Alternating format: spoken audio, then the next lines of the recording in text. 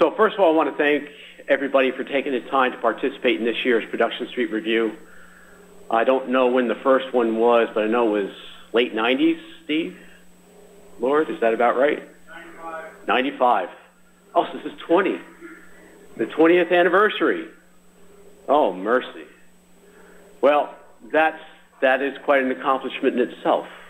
And perhaps we should have made a big deal about it. But again, I want to thank everybody for taking the time to come here. And I just have a few things to say this morning to get the ball rolling. First, it's not working. Oh, I don't know. Oh, there you go. Thank you, Mary. Appreciate it. Okay, so this, a little bit of history, just a little bit. This is what the first production suite looked like in 1955. Baroclinic, thermotropic, and barotropic models. Very simple, but that was quite a long time ago for quite a few more, perhaps. And this is what it looks like today. And this is quite an engineering marvel in its own right, the fact that this runs 24/7, 365. And of course, the broad scope that we have here at NCEP and really within NOAA for its foundation numerical guidance systems, and this doesn't take into account, the front end, all the observation systems, all the post-processing, data quality control, and then on the back end in terms of the dissemination of the information out to the field and the public at large and all the post-processing. So, the point here is that our system has grown tremendously over the last 50 years. It is very complex, and there are many more requirements that are coming at us in some of the other disciplines that we didn't have to worry about before.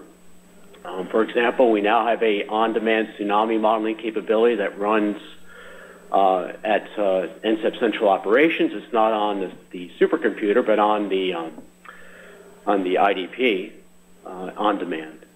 So we have a very broad range of modeling systems. And of course, we are at a time now that I think is unprecedented in the amount of resources that are being put towards the modeling enterprise within this agency. The WCOS system, the operational supercomputer, we just upgraded it to about a 2.8 petaflop per cluster capability, 2 clusters, a primary and a backup. And I think TO4 is now becoming available to the developers as we speak, and I believe the high-res window is the first modeling system that is scheduled to be moved over onto that component of WCOS, and I believe that's to take place in January. So this has put a lot of, a lot of opportunity on NOAA in terms of its modeling enterprise. And along those lines, I just want to set up the next speaker, Ricky Rood. As the NCEP director, I have at my the good fortune to be able to exercise an external advisory committee that was formed back in 2008, 2009. And over time, originally it was focused on the business practices at NCEP across all the centers. They generated about 236 recommendations in 2009, and NCEP completed, I think, 94% of those that were within their means to do so. And the UCAC has evolved over time to become more strategic. And so, based on all the attention on modeling that we've had in the last few years and the resources put towards it, I asked that a subcommittee be formed, and the subcommittee is the UCAC Modeling Advisory Committee that was formed last year. We had a meeting here in August where all the model developers were asked to come in and only give a 4-slide overview of what they're doing and why they're doing it, and then address some of the questions that were put forward by this committee. And I am pleased to say that the committee is going to deliver a report from that meeting based on findings and recommendations that should be out perhaps later today. So we're looking forward to that report. And one of the key findings that I'll share with you, this is a preliminary finding, but I don't think it's changed, is that we really, within this agency, need to focus more on evidence-driven decision-making. I'll be honest with you, from a Weather Service perspective, the requirements process has not been very well defined in the past. We have now restructured our headquarters, we restructured the budget process, and we're now working towards defining a much more clear and concise requirements process for everything that we do within the Weather Service, and that will in part also include the modeling enterprise. So the reason I bring this up, and Ricky's going to touch more on this later, is that this is the current structure of the Weather Service headquarters. And I know this is kind of a bureaucratic thing to show, but it's really important because we're going to be working under this structure. And what you see here, the green boxes down at the bottom, those are the integrated field structure. And that includes NCEP, includes the Water Center, includes the regions with all the WFOs, the RFCs, and the CWSUs. So that is the operational part of the agency. NCEP is in the field. We're not a headquarters function. And I say that just to be clear. We have operational requirements. And then I answer to John Murphy, who's the Chief Operating Officer. Andy Stern is the head of the Analyze, Forecast, and Support Office. And then the regional offices with their directors there, and Don Klein is the Water Center Director. And then on the other side of the house, the left side, is the Office of Planning, Programming for Service Delivery. And those 5 portfolios over there, that's where the budgetary control lies. Right? Science and Technology and Integration, that's Ming Ji, the director, and he's responsible for the entire EMC budget. NCO, Central Operations, for example, is funded by Central Processing and the Office of Dissemination. The service centers are split between Analyze, Forecast, and Support and ST&I, right? The R2O components of those service branches, the science part of those service centers are focused by STI, so they're funded about 3-to-1 AFS to STI. So we now have a well-defined budget structure where we can account for every dollar that comes into NCEP and where it goes and what it's for.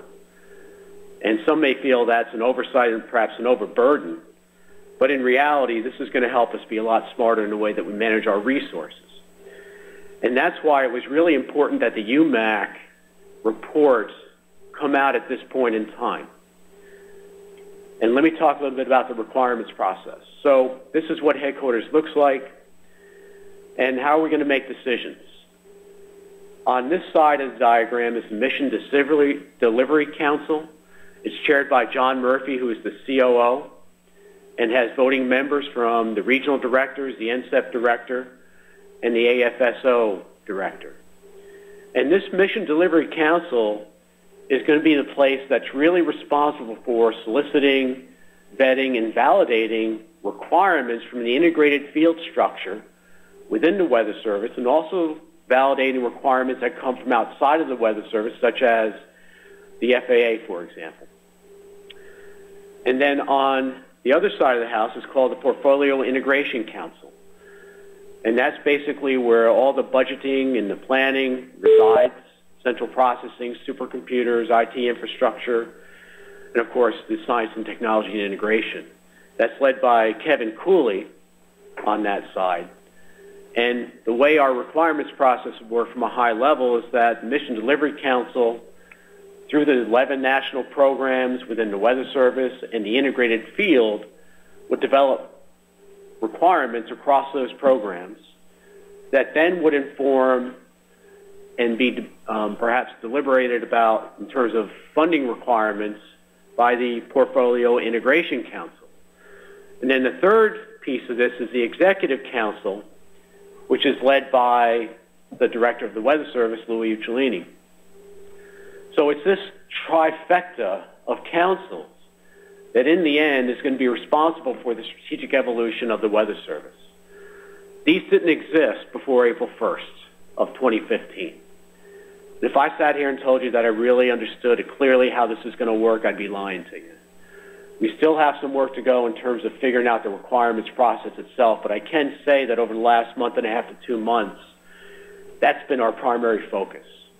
And you're going to find out more information about that as we revised the governance structure of the National Weather Service. And that's important because the Mission Delivery Council is also going to be soliciting requirements and numerical guidance systems. And that's where you come in. That's why this meeting is so important, because when you talk later on this week, during this meeting, you've got to look at what the requirements are that come from the integrated field. And that includes the national centers, it includes the WFOs, the regions, RFCs, and the CWSUs. And then our customers and stakeholders from outside the Weather Service. I'm not going to go into this, but this just shows that we really are thinking about the requirements process. And this is a slide that you can look at, and we're building documentation that'll support this process. So I don't want to go into it any further here. And then just in closing, before I hand it over to Ricky, thoughts for this meeting. I think we've made a lot of progress in the way that we approach modeling in the agency. Again, it's that integrated field structure. NCEP is part of the field. The national centers are part of the field. And then we have the national service programs that are located within the Analyze, Forecast, and Support Office. And those 11 programs, winter, severe, hydrology, marine, tropical, and so on, they need to have strong leadership in developing requirements holistically across the integrated field. That's going to be their responsibility. It's not an individual's perspective, but an integrated perspective across the field.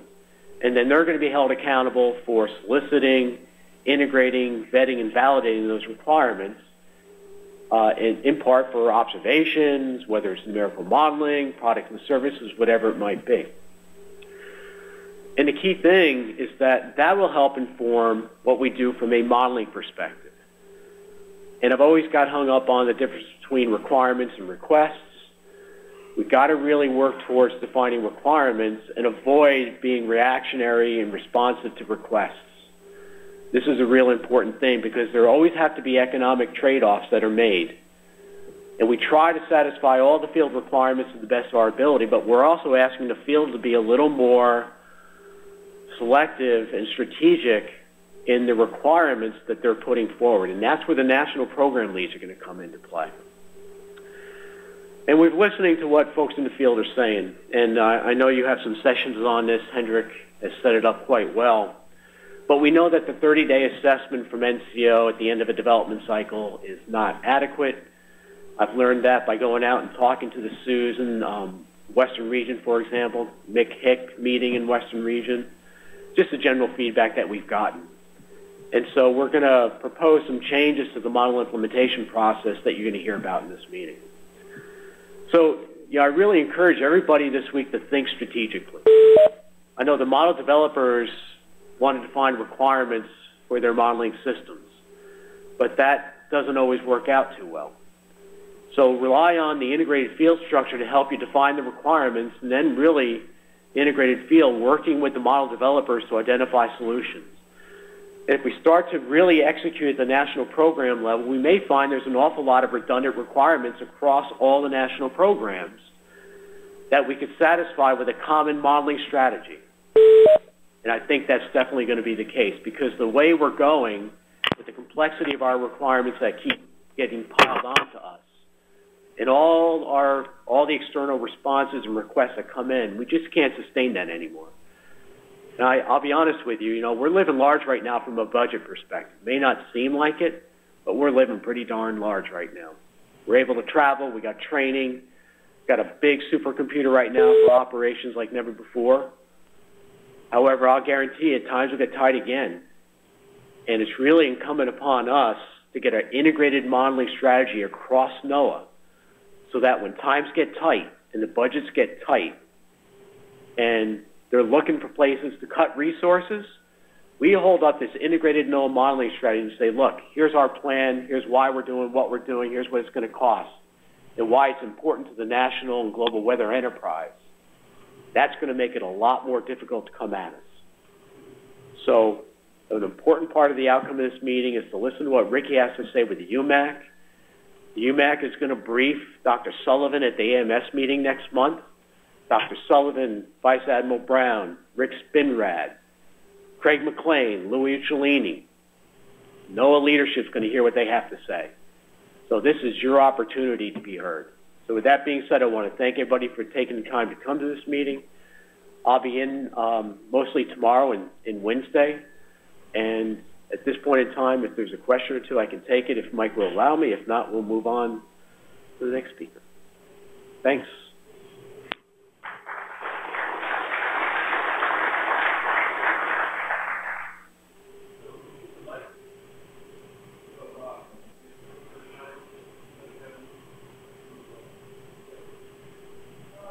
Yeah, hang on just a second. Who are you? I can see you. I think I'm Steve Track hey. today, at least. Hi, Bill. Are there a set of priorities that will govern the list of requirements? And if so, how are they come by? I think what you're going to find, yeah, we have to prioritize the requirements, right? Because the way we do it right now is if we solicit the list, right? What you want. That's the role of the MDC, is to be much more strategic in looking at the requirements that come in.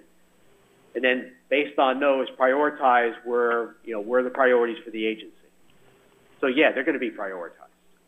And it's up to us to clearly articulate what the strategies are from the higher levels so everybody understands what those are. And it's not just driven by the top. I think the field has a really strong understanding of where the gaps are right now. High resolution CONUS ensembles, right? We've been talking about that for a long time. Well, what's that really need to look like? And I think the field, the National Service Centers, the WFOs, in cooperation with our colleagues at OAR and academia, have a lot of work to do to define what that's going to be.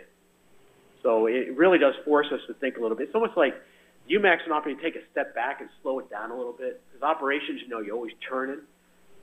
So this helps us kind of just pick our head up a little bit and think. Hope that answered your question. Okay, we have time for one more question. Eric Baylor at NES to Star. When we look at the strategic guidance coming out of Dr. Spinrad and Assistant Secretary Brown and Bamford, excuse me, they all focus on numerical prediction as a high priority for NOAA. And if we look at the Next Generation Strategic Plan for NOAA, we have a research council that governs the research enterprise, and we have the No Observing System Council that governs observing.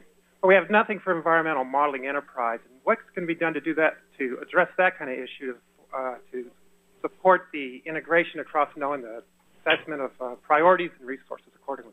Well, that's an excellent observation. That's one of the reasons why I formed UMAC, because I am concerned that there's not a true champion for integrated environmental modeling across the agency at a high enough level. It's typically been in the LOs, all right?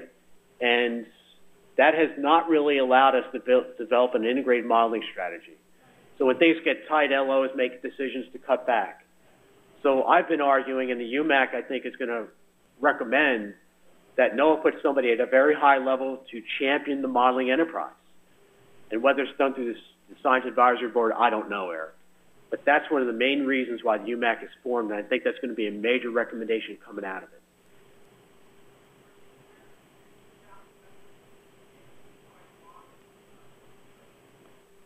Yeah, we've got working groups and committees all over the place. And I don't know if that's the right answer. If you don't have leadership at the highest levels with authority and responsibility, then just another working group making up stuff is not going to be adequate, in my opinion. Okay, with that timely question, let's get on to our next speaker, which is Richard Rood, who's going to talk about UCACN and UMAC. Thank you, Richard.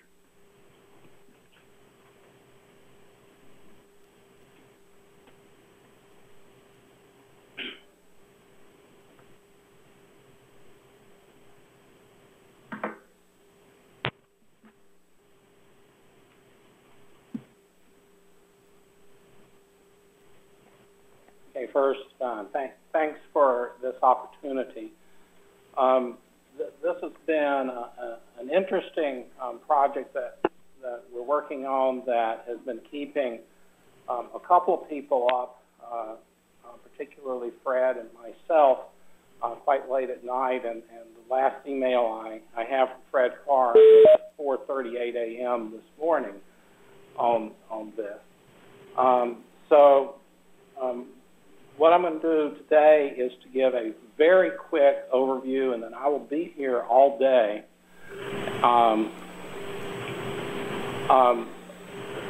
to talk about the recommendations. The report was communicated at 4:38 this morning to Bill Clough, who is our official communicator, who will be communicating it to NCEP later today. So first, this is the membership of the committee. I'm not going to go through everybody, but I know that people like to see who's on the committee in order to be able to identify, the expertise level and who they can call to blame when they have issues. The report structure, very quickly, there's an executive summary which we feel as if will be the most read page of the report. Then there's an introduction, and then there are overarching findings and recommendations. And then for each of the 5 areas that we decided to organize around: global, regional, water-related ensembles, reanalysis, reforecast. And I'm a little bit bewildered here because this screen next to me keeps flashing on and off. Well, it just keeps going off.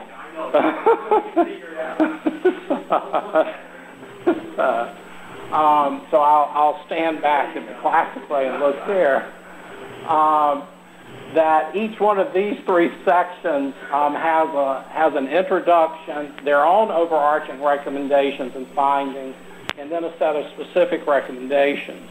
And many of those specific recommendations and these sub-themes are quite concrete and regard or focus on particular systems.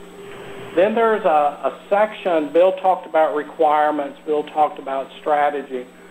There's a section called NCEP as an end-to-end system, which is our attempt to define some of these sort of organizational and some of these sort of project management requirements that we see are as perhaps a model to really get to a new type of organization, and then their appendices. So I point this out. That's the structure of the report as a whole. I think there are about 70 pages of it, and we recognize that people will cherry pick and look through it, but there's your overview. Timing: on November the 20th, a draft was released to NCEP for fact-checking, and the official release is hopefully today. We were hoping to get it yesterday, but there were many comments, and every comment that was provided by that fact-checking exercise was considered. We apologize in advance for if we did not completely address them in a way that you would like, and we also officially recognize that our committee lacks some expertise to comment as much as perhaps people would like us to on some particular subject areas. So,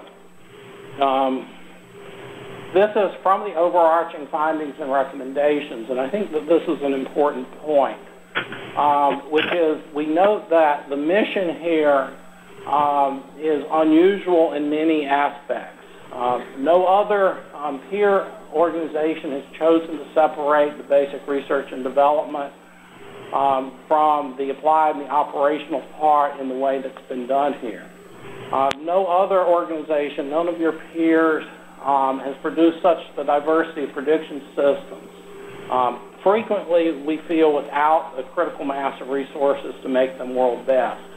And no other prediction service sort of lacks the top-level oversight spanning the research to applied development. So there are some organizational issues that are intrinsic and have been around and perhaps could be traced by a good organizational social scientist to the history and the evolution of the organization. That said, we feel as if, as Bill said, that this is a moment where you're resource rich and there have been a lot of people doing a lot of things to address these issues. And that the key finding, and one of the things that we put out in front, is that the environmental prediction has the potential to rapidly progress at this point to world leadership. But it requires this new level of organization. And as Bill has already said, it requires more aggressive use of what we have called evidence-driven decision-making. And things like that new level of organization and what we mean by evidence-driven decision-making are the sorts of things that are sitting in that Section 5. I've already received a picture of a book from somebody in NCEP that's named Evidence-Driven Decision-Making, sort of saying, well, what do you guys mean? So we have made an attempt to answer sort of the how here associated with this. These are straight from the document. These are the bold overarching requirements and recommendations. And Peter Neely wrote me, he's on the committee this morning, that if it was his sort of elevator speech is this sort of first bullet or two, the imperative to reduce the complexity of the NCEP production suite. The second one here is, again, and it's repeated throughout the report, this need for evidence-driven approach towards decision-making, and the idea that this evidence-driven decision-making needs to be across the organization, across the portfolio of products, across all aspects of the operational system, from data acquisition to post-processing. It's not just about the model. And one of the things we talk about is trying to put the products out in front, not models. There needs to be unified collaborative strategy for model development across NOAA. We feel as if there is this need for an effective planning and execution, that there needs to be a position that we've called chief scientist for numerical, environmental, and weather prediction. I have been in organizations where such an entity has been created, and it's not an easy thing to do to make that an effective role that has the clout and sort of the intellectual breadth and the integration that's needed. So this person is needed, but it's a position that needs to be brought into the true management and strategy and have sort of a long-term persistence that will require some management diligence to make that work. NOAA needs to better leverage the capabilities of the external community. The complexity is increasing. Tony Hollingsworth used to always say to me that the European Center did well because of its ability to leverage the research community in the United States. And that's what NCEP needs to do. NOAA must continue to enhance its high-performance computing capabilities. Whoever logged in, please have your phone. Again, a persistent and strategic approach to management and acquisition of the high-performance computing. NOAA must develop a comprehensive and detailed vision document and strategic plan that lays out the future development of the national environmental prediction capabilities. And it must execute this plan and implementation plan based on stakeholder requirements. And we have a recommendation and a discussion of requirements management and the idea that requirements need to be accumulated and then reconciled across the agency and across NCEP, at least at a certain level, so that you can manage the resources collectively. I've now made an attempt to sort of give a couple of unifying things. The future will require moving to more unified systems. The future will require addressing increasing scientific and data complexity. The future will rely more broadly and more effectively on community research and assets. We also discussed within the committee this need for balanced, evidence-driven decision-making that optimizes stakeholder requirements, scientific excellence, and cost.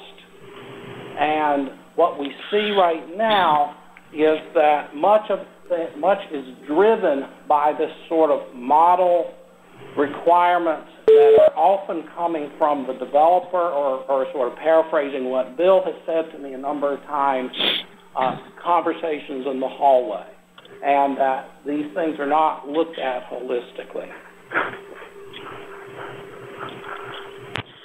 So I've now attempted, and I've put my name here because I have attempted here to go through each of those 5 sections and pull out what I would think would be the one theme that I would stand up in front of this organization and say today. So from the global section, I think what I pull out of that is that the efforts associated with NGGPS, the Next Generation Global Prediction System, and NIMS are very encouraging as scientific software and management advances. Organizational focus needs to unite on these efforts. Data assimilation needs to be incorporated into these efforts more convincingly. And GFS and existing global systems need to have a phase-out plan to support NGGPS becoming operational. Within the regional part, the message that I looked at and took away is that this is the part where there's daunting complexity that is not scientifically justified. There's a need to eliminate systems, and we do make some specific recommendations about the systems that we feel should be eliminated. We also, in that systems part, describe a process on how to eliminate systems, whether it's the right way or not. We were asked to make suggestions on how to do that. We see a need to integrate better with global modeling because the global modeling is advancing to the point that it can perhaps do the job of some of the systems in the regional. And it needs a vision of unified systems, a goal of something like convective resolving U.S. ensembles, and it needs a lot more attention to software management. After those 2, I want to make a quick statement about air quality, dispersion, and space weather. The panel felt as if we were not properly staffed to address the technical questions posed by these particular efforts. We do endorse the way the space weather is integrated into NGGPS. We noted in the comments that air quality and dispersion requirements needed to be integrated more into NGGPS and the atmospheric systems. And we note that the community design and review for the air quality, and I could not actually separate if that also covered the dispersion model, was a successful model of practice that perhaps other parts of the organization should consider that sort of community approach there. In what we did on water, the message that I took away, again, from our recommendations, that the multi-organizational demands across NOS, the Water Center, and NCEP, and the Weather Service required more management attention. We were especially concerned about the requirements and the resource demands from the evolving Water Center and the need for far more attention on the definition and the requirements and the integration of that with NCEP, central operations, and with EMC. And again, with regard to successful models of community engagement, we highlight WaveWatch. And then on the ensembles part, NCEP should consider consolidating its ensemble prediction under unified dynamical cores using physically based stochastic parameterizations to treat model uncertainty in the ensembles. Again, a need to better integrate with global because of the possibility of some of those requirements being met with global. And I think an important point is scientific progress is more likely to be made through robust investigation in a well-managed system in a controlled environment than through bringing in lots of models, lots of algorithms, and model diversity. The section on the reanalysis part, my highlights, the decisions on what computational and storage resources are allocated to reanalysis and reforecast needs to be done in a systematic manner based on how they help NOAA meet its requirements. Reanalysis and reforecast has become an integral part of NCEP mission and should be resourced accordingly, not on what appears to be an ad hoc basis. Needs more management design and uniformity in the grids used in order to get to the stakeholder requirements and to improve the interface with stakeholders. This is particularly with regard to post-processing and how information is presented. In the systems part, the UMAC calls for a new level of organization and evidence-driven decision-making. And what this section does is an analysis and a description of the possible meaning of these organizational recommendations. And there's quite a bit of discussion of project management, software management, and organizational governance and their importance, and that if these issues are not addressed, the current set of having too many systems, the current sort of fragmentation is only going to become unmanageable as the necessary complexity in data systems and science increases. And in the short term, and we realize that some of these things are already being done, the UMAC found it very hard to identify the complete range of products and systems, found it even harder to identify and publicize the leads for all of these systems. This sort of information needs to be collected and presented in a uniform way publicly. Software is what you build. We need more software expertise, identified software leads with proven expertise in scientific software, which does offer its challenges. It's important to develop change review boards. It's important, we feel, to move to software release schedules for major systems and ultimately to replace all the code that EMC uses with code developed under software, formalized software management. We feel that these sorts of tasks are needed quickly in order to get a handle on the current complexity that needs to be managed and reduced. So my final remark, what's in bold there is a quote from the report, but it's also from Louis Uccellini, that in order to achieve a transformation to a science-based service organization directed toward building a weather-ready nation requires a new type of organization which is more unified, better able to participate as a member of community, recognize and manage complexity, requires commitment from leadership, requires buy-in from the entire organization, and this will be a transition of years, not simply responding to reports such as this. Thank you.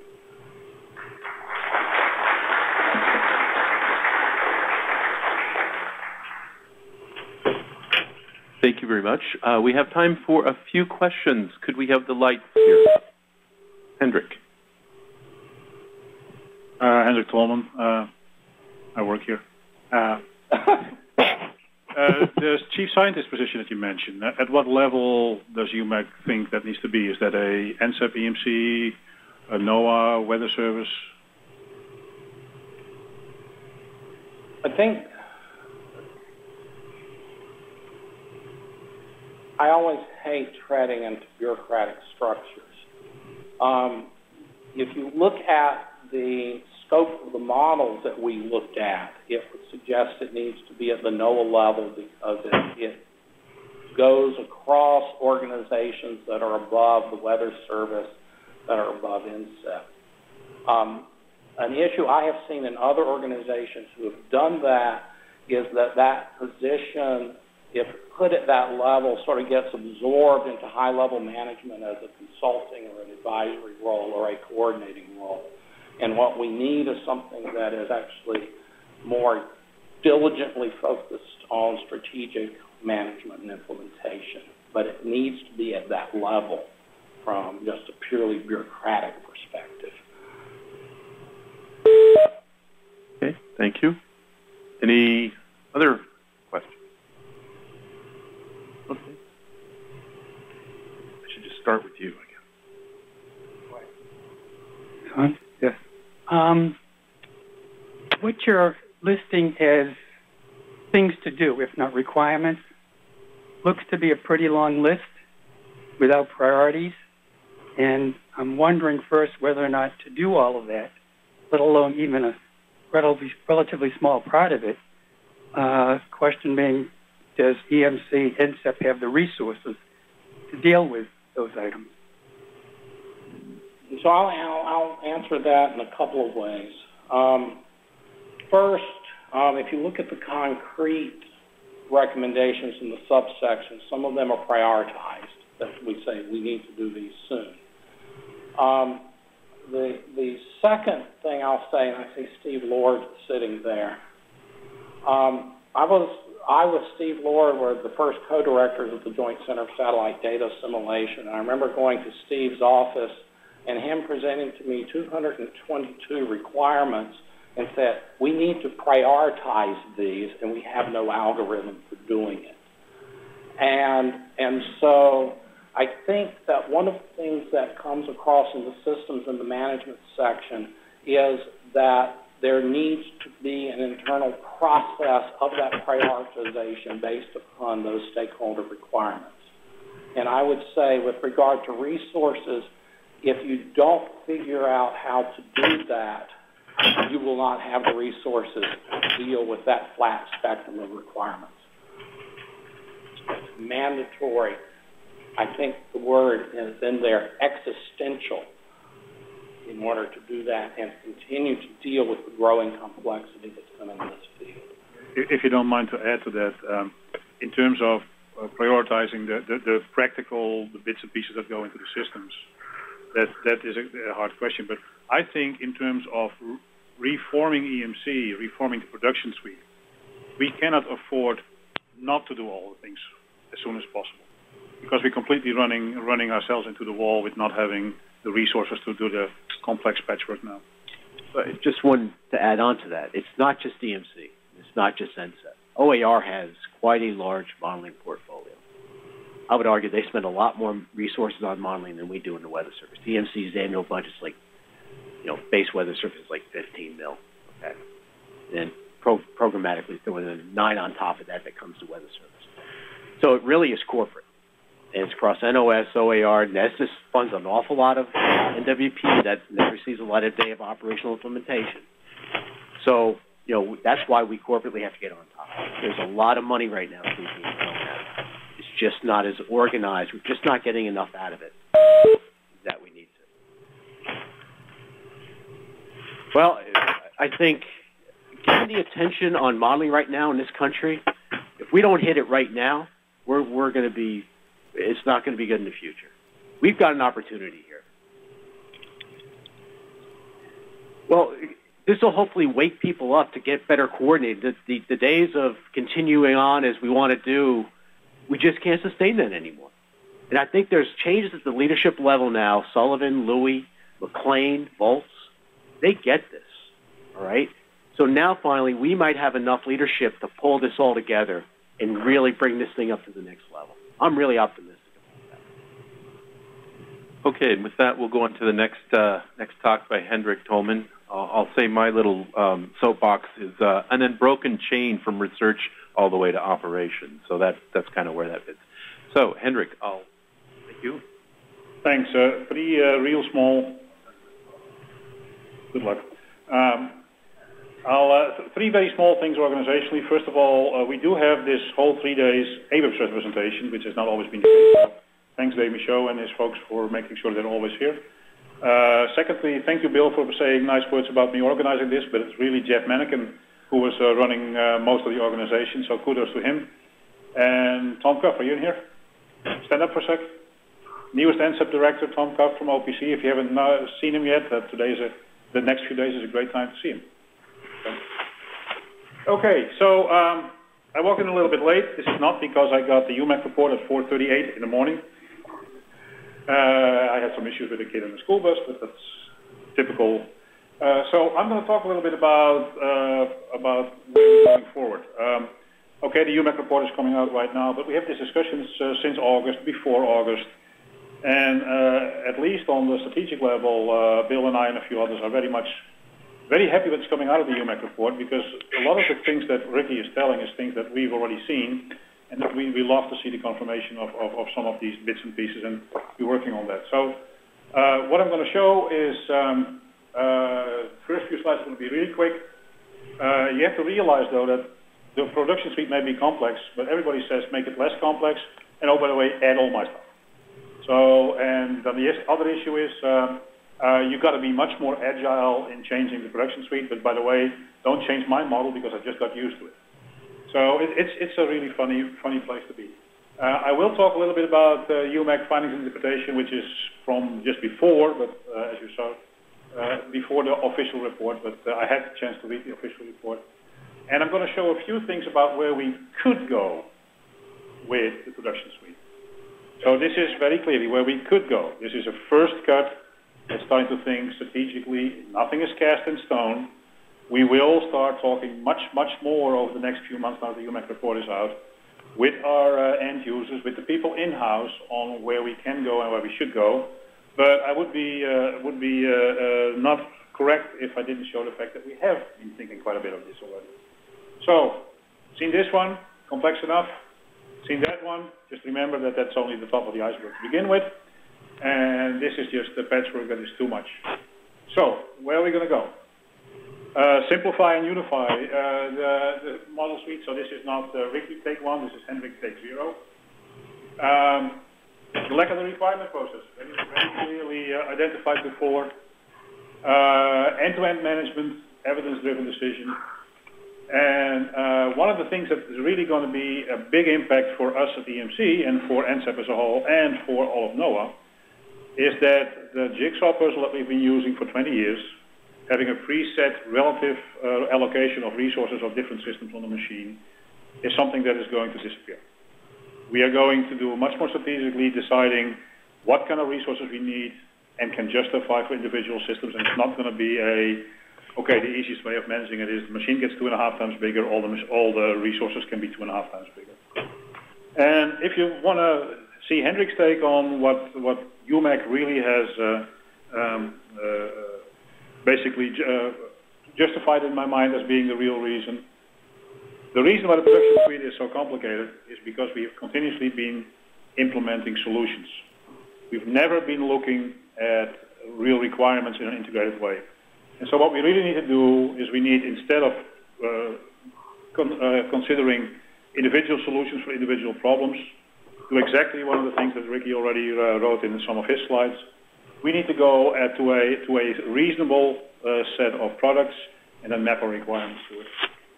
And other way of looking at that, some of this is a little bit duplicated from the previous slide, but particularly we need to map requirements to products, not to models. And by the way, I wrote this before Ricky wrote his slides this morning, so show you that we have been talking quite a bit already. We need to be much more targeted in where we do our model development. Other thing that Ricky was saying, we have a tendency of having the scientists design what's going on because of the things that they think is good in science. We don't look. That's good because those people are some of the best in the world. Our partners are some of the best in the world. But we're sort of missing the fact that we do need to link that to requirements, not just to the quote-unquote hobbies of the scientists. And don't get me wrong, I'm not trying to be derogatory at all, because the strength and the hobbies of the scientists is what brings us forward, but the requirements is what should really guide us where we put our efforts. And then the business case is an integral part of our decisions. Yes, we want to do a unified modeling, but because we want to do a unified model to simplify the production suite, we do not want to do a unified model for the sake of unified modeling. It has to be the balance between the most unified type of system with the best possible servicing of requirements for the best possible cost. And that does not mean that unified modeling means we are going to have one unified model no matter what. It means we're going to simplify all our systems all over the place. And then the additional considerations really are the fact that coupled modeling is also something that comes up much more to the front. We are no longer looking at an individual weather, ice, wave, land, aerosol world. We're realizing that the only way to do real sustained improvement of all of these is to look at that as an integrated environmental system, and that is a view that's really carried worldwide. It's also the fact that we're really going away from this one deterministic model, that we really need to look at predictability, model uncertainty, and these kind of things. And so ensemble approaches, reanalysis and reforecast are things that are here to stay. The interesting thing that happened this year is that with all of our interactions with the Water Center, it is not just one reanalysis and reforecast we're looking on anymore. Reforecast and reanalysis to recalibrate our models is a relatively cheap thing to do. Reforecast and reanalysis in order to do full validation of a model and to do full decision support is a much more expensive thing to do. It's one of the things that we learned from our partners in the Water Center. And this is something that we'll have to tackle a little bit more in detail over the next few years. So, basic approach, where would we go? So let's just look at the atmosphere first, because we are the weather service. So starting with products. There are, in products by definition, they are defined by how far you look forward. They are defined with how far you look forward, what kind of run cadence you have, and what makes sense in terms of update cycles. A climate model you don't want to change every 6 months. A climate model that goes forward a year does not have to run every 15 minutes. A climate model does not have to or has to do a very big reforecast with it. What is not clear is what kind of resolutions you would use, how the data simulation works, and what the details of the reforecast of the analysis are. And again, we need to map these to the forecasted. So a picture you could come up with fairly easily is what kind of ranges you have. You have a range of a year, which is typically what the seasonal forecasting needs. You have a range of a month, especially the week 3 and 4 push that we're getting from the White House right now. You have the range of about a week, which is, I tend to call the actionable weather, but that's probably not the best term for it. Then you have the range of about a day, which is the convection resolving part. Then you have the range of an hour, which is the warn and forecast paradigm that we want to go to. And then, oh, by the way, we do also a bunch of analysis for analysis purposes, not for modeling. So that ends up with these different ranges, with these different actual time ranges, and you can ask yourself what kind of cadence you run these things on. Week, month, and the year, we all run on a 6-hour cadence right now. But do you really need to do that? You have to ask yourself that question. And the reason why the warn and forecast box is red is because there's a lot of talk going on that, but there's no development yet, and that could probably be a really big resource requirement. So in terms of coupling, well, coupling is not just a science. Coupling is a very practical engineering thing. And for one thing, just looking at coupling makes sense if we know that we already have to run an ocean model, we have to run a wave model, we have to run a land model, we have to run an ice model from very well-defined... East winds around 5 knots, becoming salt in the morning. And so if you just do one-way coupling, if instead of running one model first, putting everything on disk, and then run the next model, actually run these models into a single system, there are some potential benefits. The one that is strongest and is always overlooked is that if you have a one-way coupled system where, for instance, a wave model and a weather model run together, it's not that expensive to have forcing change every 15 minutes. Now we do it every 1 to 3 hours. Just simply the more accurate forcing you get by better time resolution already gets your downstream models in most cases much more accurate. Also, if you run these things coupled, once I'm going to run my retrospectives with the system, I run retrospectives of everything. I don't have to do first my one set, get all the data, then 3 months for the next set, get more and more outside of the range of the microphone. It also gives us less implementations because we do one single implementation for a weather model, ocean model, land model, ice model, aerosol model, which is the one I missed. I thought I said ice too, but okay. And it creates an environment where once you do the one-way coupling, the two-way coupling becomes from an engineering perspective really easy. And so you can do science, if the science shows you better stuff, it's not that hard to do. Of course, there's negative parts to it too.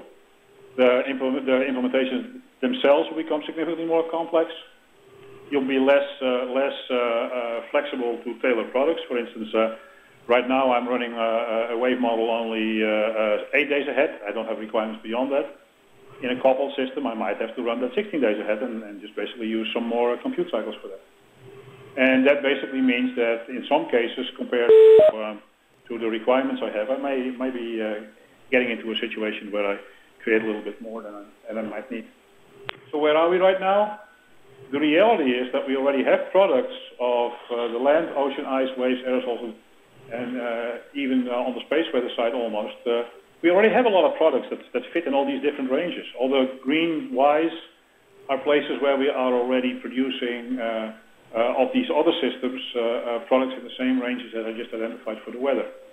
All the red S's or the R's are places where science has shown us that it's actually making sense to do it, and in some cases there are actually unmet requirements. For instance, on terms of the day ocean coast, there are clear unmet requirements of coastal inundation on that time scale. We don't know exactly where that needs to go on the hourly scale. Space weather is developing a little bit, so I put a lot of blue question marks in there, but the point is, all the other environmental models already have needs and requirements in the same ranges. If you go a bit further, see where the coupling is already there. So this, to explain this chart, so you have these six major systems influencing the same six systems. So this is autocorrelation, this black. So the atmosphere already does land, ocean, ice, waves, aerosols in a one-way indirect manner. And we already have in a two-way coupling in the climate system this. All these red boxes are places where science already has shown that there are clear benefits in certain cases. So it's not longer a question if it's really worthwhile doing coupling, it's a question of what kind of coupling do you want to do. And so in the DA we have a similar situation. We really would like to unify on GSI on ensemble hybrid 40 bar. Well, the global focus is really going to be the question, can you do that with one system or do you want to have frozen systems for climate or not? That's an unanswered question. On the regional side it is, yeah, we do want to unify, but how do we unify all our data simulation?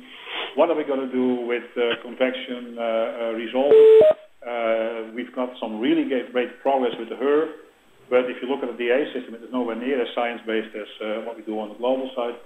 And on the weather and forecast side, we have many efforts, but none of them are really linked to what we're doing in the product suite right now. So that is something that we need to tackle aggressively in the next few months and years. So going forward is a work in progress. Let me just go forward to this thing. This is just a look at where we are right now. So take these year, month, week, day, hour, and nowcast. Look at which models we have. So the seasonal is unified. It's one model for it. Week 3 and 4, the CFS is the only one that does it, but we're talking about extending the gaps. Where it gets really crowded is on the week time scale and on the day time scale, and on the hour time scale, we just have a red box, we have nothing yet. So is there room for unifying? Well, if you do this as a global ensemble, this as a global ensemble, you could tentatively, looking at the ZFS, the SREF, the RED, and the NAM, all have almost the same resolution.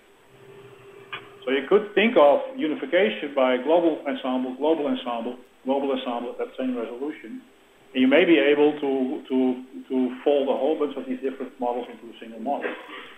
On the convection resolving side, we're building that, and we're building that at the moment with a two-model system, with the understanding that we need that right now because we right now still need diversity in cores, but we hope in the next 2 or 3 or 5 years to go to a fully single model thing there too.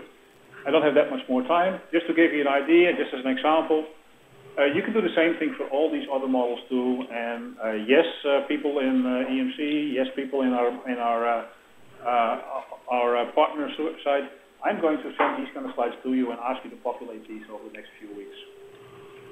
Because we need to do that. And we need to realize that you cannot always do everything. For instance, tsunami doesn't fit at all in this system. Then we also have a big issue in the ocean side that we have 2D, 3D approaches that are mixed. The other thing which is a big issue is the fact that analysis in Nowcast is done partially by a different branch of AFS.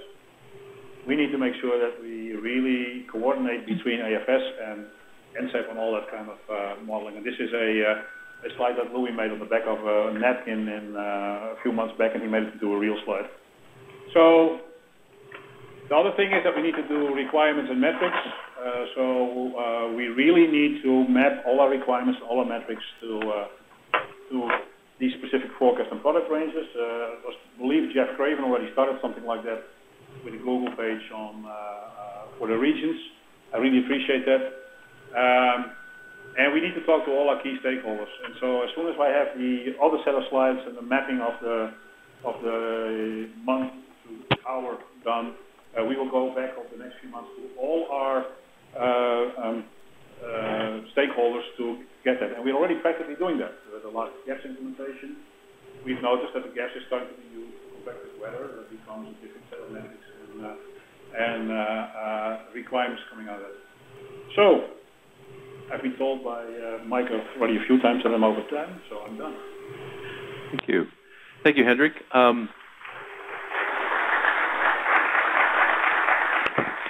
Okay, we have some time for questions. Broader overview. Steve.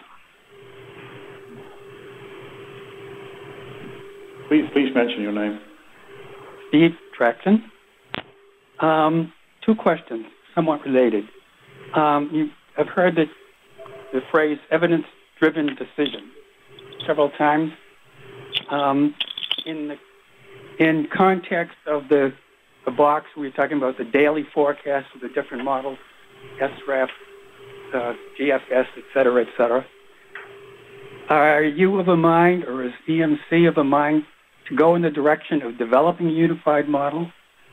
Or are you going to build a unified model, test it, and use whatever comes out of the results of that to determine where you focus attention?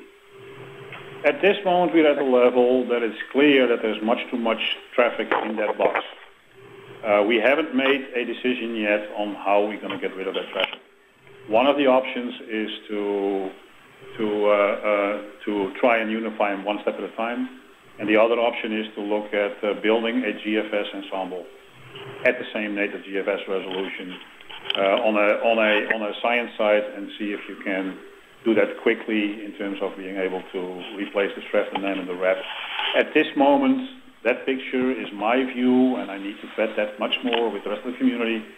But tentatively, I would like to see us going into a global 10-kilometer resolution ensemble system that covers all these system models. How to get there? This is my view. I'm not going to be the dictator here. I need to work that out with all the EMC staff, all the NCEP staff, all the stakeholders. But the nice thing is, with the UMAC report, we have a very clear mandate to try and do something like this. Second, you talk about map requirements. I want to map the requirements to products. Now, which level of products are you talking about? Those which come directly out of EMC, NCEP, or products that field now has, the products that the field distributes? And are you talking about the existing set of products or ideas for new products and how to map those? Short answer, yes. What you tell, one of the things that you mentioned in terms of do you talk about the products that the field uses because they get it from somewhere else? This is exactly the problem. We are getting solutions in forms of products rather than actually requirements that we can actually work with from the ground up. That process of a individual scientist going to Louis to say, hey, I got this great idea, should we implement that? That's what we need to get away from. Because as long as we allow that to happen, there is no way to keep the complexity of a production suite under control. Okay, thank you. Time for one last quick question as our next speaker goes up to the stage. Yeah, Hendrik, Mike Farah, MDL. Real quick question on reforecast, reanalysis. Earlier, Richard Root, he kind of showed what their priorities were for it. You and I have talked about this and we both, in principle agree that, the reanalysis and reforecast needs to be part of the whole process and scheduled in. Hasn't really happened yet. I know we're trying. Is your intent when we bring on the new W cost, when we get that huge bump up, at that point, will it be brought into the operational system, or are we still going to be trying to juggle it on the research systems? So if you had asked me that question a year ago, I would have said yes. After all the discussions we've had with the National Water Center, I say yes, but. We've started to identify two structurally different reasons for doing a reforecast.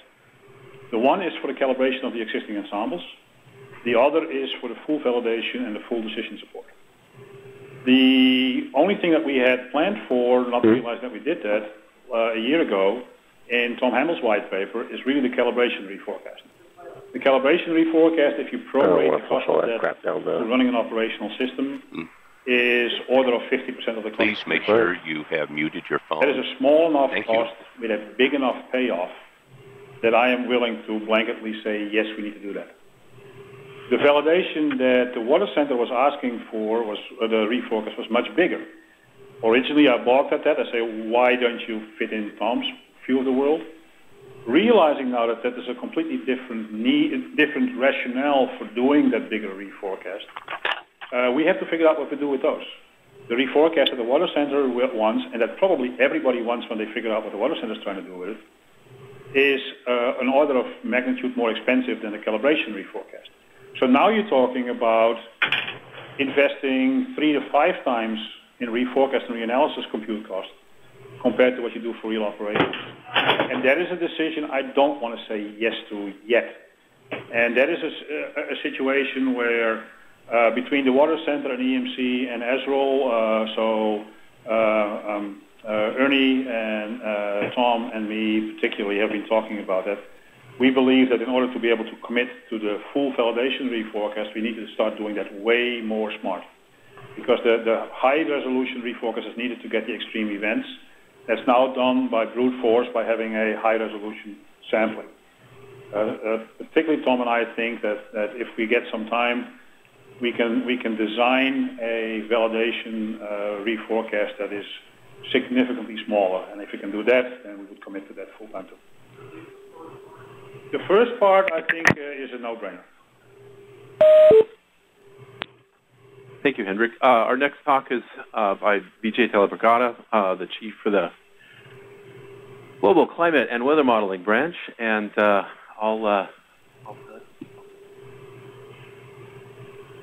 Okay, thanks. Good morning, everybody. This is my first time here as the chief of the Global Branch, and I know I'm under the gun, so don't shoot me yet. So, I'll try to cover some of the aspects. I have not read the report yet from UMAC, and I have been in discussions with several people on the unification aspects, so I will touch base on that.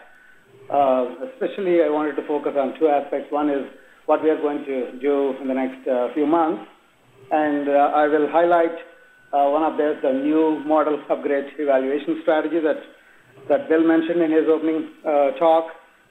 Things are changing here in terms of how we evaluate our models. So that would be one of my discussion topics, and also the plans for 2016 onwards. So before going into too much detail, this is what we are going to do. The next GFS will be upgraded in spring 2016 with a 4D hybrid ensemble system as a major upgrade from the current 3D ensemble system. There are a lot of things that include in this upgrade package. Majority of them are related to the data assimilation and observations. And also one important upgrade was to correct the 2-meter temperature biases that we have noticed there. So for those who want to know the details, you can go back and read those slides, but majority of them are also include the all-sky radiance data assimilation, and the forecast model changes include corrections to the land surface temperature, land surface characteristics to reduce the summertime warm and dry biases over the greater plains, and also plan to produce hourly output. Again, I don't know if it's a requirement or a request, but that certainly is being accommodated in the new package. A few illustrations on how the temperature, the changes to the grassland and cropland characteristics have resulted in reducing the biases for both temperature and dew point at 2 meters, and that resulted in a huge significant improvement in both all the 2-meter fields. Majority of them are in the Great Plains, Midwest, Southeast, both in bias as well as the RMS errors, and some improvement also noted in the Northeast, not so much elsewhere. So this is something that I think is a right response to the request from the field to pay attention to these issues in our global system. Now, the biggest challenge is to do the retrospective to meet the requirements here of all the evaluation centers. If you look at this column here, this talks about how many simultaneous parallels that we are running right now to accelerate the testing and evaluation so that we can implement it on time. It's all driven by the timing here with a possible implementation in April or May 2016. So the point here is involving the field in real time and retrospective evaluation as these runs are going on, and identify the case studies and complete the evaluation before we go for a decision briefing to implement this change. So do not wait until the last minute.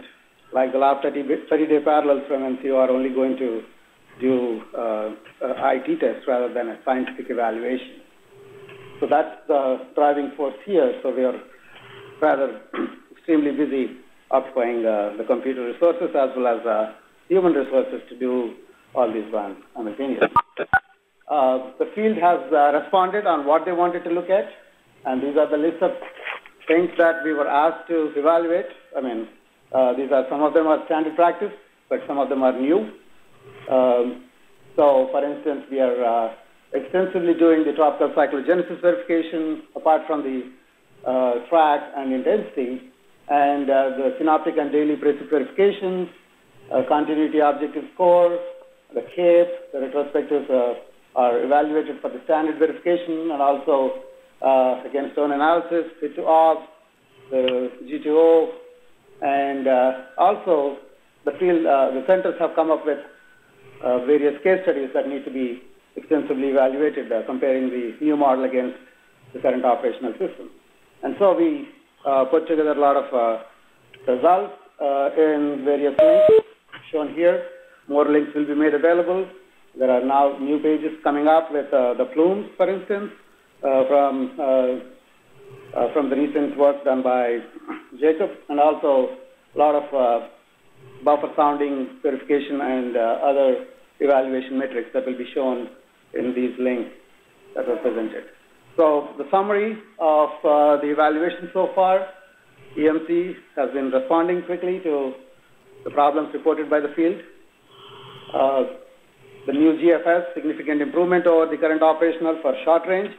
We are still evaluating as the runs are going on. The hurricane tracks are a concern, especially at day 6 and day 7. We saw a significant degradation from the earlier efforts from both GFS and the ensembles. The cyclogenesis is now being added to an extensive verification, a lot to assess, and also need to engage community at the same time. And fortunately, MDL early evaluation indicated that no harm done with this upgrade, so there is no need for immediate recalibration of the Morse equation. So apart from the global model upgrade, I just wanted to briefly touch base on what else going on in the global model, global modeling branch here. As many of you know, the ensemble system has been upgraded to version 11 last week on 2nd. The CFS will be slated for update for the GSI implementation, probably in January, February timeframe. The WAM, I think it's on track on the research side. The NGAC is also slated for improvement coming up in the Q2, and the GFS in the spring. So this is just one slide from Eugene Zhu on the upgrades for the ensemble system. It has added about 9 hours of skill. It takes about 10 years to add 1 day, so it's a significant improvement in that sense. although there were some issues noted for other fields. And we will be working on integrating the gaps into the GFS as we move forward into the unified system. This slide is from Suru about the CFS v2.2. The major improvement is in the upgrades to the data assimilation component so that it supports the maintenance and serviceability of the current operational CFS for the next 5 years. Plans for 2017, that's the immediate goal. And this is the start of an era of applying the unification into the operations through the use of NEMS for the global model. So the NEMS transitions will be planned for 2017 with a possible 10-kilometer upgrade to the horizontal resolution and either 64 or 128 levels. In the vertical, with possible physics options here, the simplified higher-order closures, the shock scheme with prognostic TKE, unified deep convection parameterization for the scale-aware components, improved interactions for the cloud and radiation, and the Morrison double moment cloud microphysics scheme are potential candidates. This uses the unified NeoPSI interoperable physics driver, if possible, if that becomes available for us. This is an active area of development that's going on right now. So some early results are showing significant value of the resolution as well as the new physics changes. This is with the current operational physics. This is with the new physics for Hurricane Sandy simulations, just to illustrate that the work is going on at a rapid pace. So this one you might have, Hendrik did not show this, but I can illustrate this as a new phase of the global coupled system. We have the NEMS ESMS controlling all these individual components. The physics is separated from the dynamics. The aerosols, the DA, the land, ocean waves, and sea ice all become components. And it's all based on the modular modeling using ESMS and also a fully coupled system that includes the ionosphere ecosystem. In the initial stage, we are focusing only on the atmospheric model with its physics component. And so, as many of you are aware of, the next generation global prediction system project is going in the second stage of testing. And these are the candidate models from several centers, including EMC. And we came down to two models, the NCAR MPAS and the GFDL FV3 models as potential candidates to replace the spectral dynamic core with either of these models' dynamic core. And people wanted to know what the schedule is. The drop deadline to finalize the decision is given by the program office as 1st of July 2016. And this talks about when to freeze the GSM or the current GFS development will retire or freeze the development and then move on to the new dynamic core implementation, which is potentially happening in the time frame of October 2019 or shortly thereafter. So this is a 5-year plan to replace the current operational system, and I think we're making good progress there. And believe me, it's a lot of work to make everything work as designed. The physics is the major part of it. The NeoPSI physics driver, this is already an initial version has been delivered for testing for the individual die cores. This follows the modified Collinet rules so that each component can be individually developed and an interface will interact with the model dynamics without having to retune everything whenever we change something. And this is kind of a development that we need that falls into the software management and adaptability that Ricky has mentioned in his recommendation. The GEFS will fold it into the same framework, the NEMS GFS. It will share the same components, so it becomes an easy pathway to implement the global model upgrades either together or in a systematic way, both the deterministic model as well as the ensembles, and eventually the climate forecast system as well. The science, which will also be part of the NeoPSI physics driver that I mentioned, will include the stochastic physics components that will help with the ensemble perturbation. The NGAC is another version that we are upgrading next month in Q2. And eventually this is the first implementation of the NEMS. This will also fold up into the unified system that helps connecting the aerosols with the atmosphere and other aspects of it. So I'll take more time to answer any questions from here onwards. Thank you.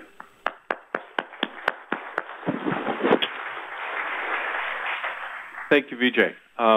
So let's see if we can have the lights. We'll see if there's any questions right now. Note that if anything else comes to mind, we do have the Ask the Branch Chiefs tomorrow as well, where you can put Jeff D'Amago and Bob Grumbine and Vijay on the spot. Here we go. Vijay, Bill Ward, Pacific Region. I'm just kind of curious. The Himawari's been up there running for a year now. How much of that data is getting assimilated into the model?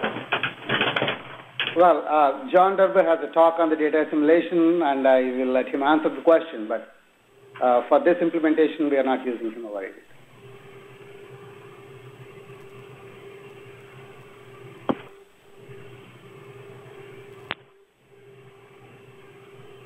None. Sorry, thought I heard you. Right. Steve.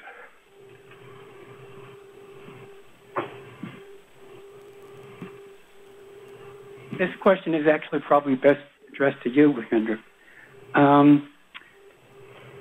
Especially when you're looking at the longer-term outlooks beyond 3 years, is what you have scheduled compatible with a decision, if it's made, to go with a unified model at any time?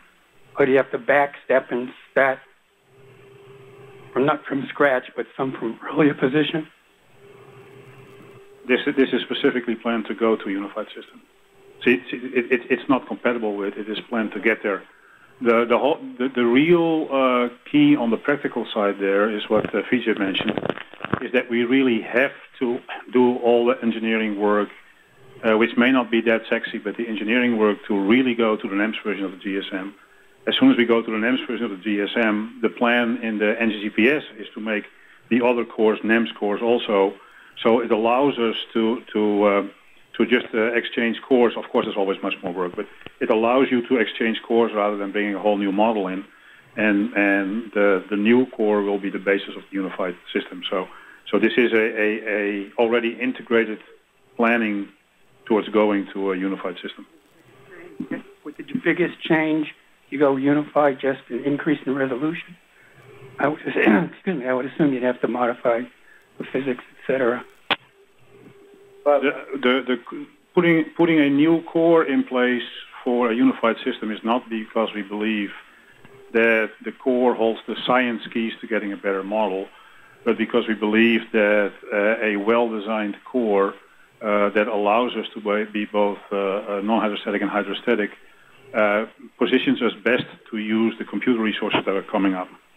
The real benefit of unified modeling we see coming is in being able to do a scale-aware single physics package, which we should start doing what we've ignored the last few years and put way, way more attention on the physics. And one of the things that I know is on our mind, but that Vijay didn't have on his thing is, for instance, all the boundary layer physics. There's a lot of work that we can do on that still. Dan.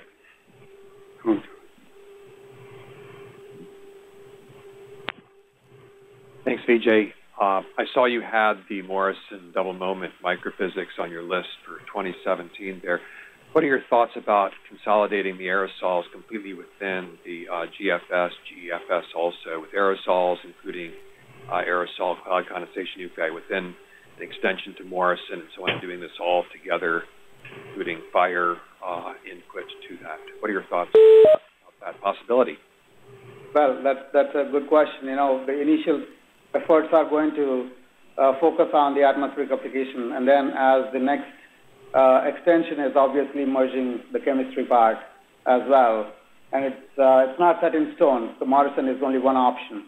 So as we find, as many people mentioned, evidence-based decisions here in terms of how the aerosols interact with physics and improve the atmospheric forecast.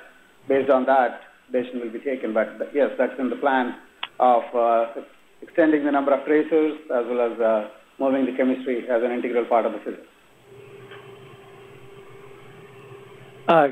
Good morning. Peter Neely from the Weather Company and also a member of UMAC and UMAC-In as well. Actually, just two comments.